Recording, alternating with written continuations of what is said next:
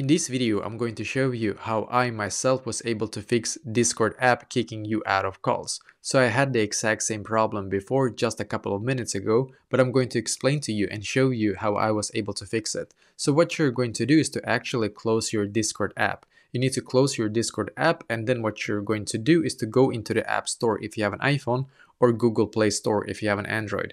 And in here, we're going to search for Discord. So search for Discord in here.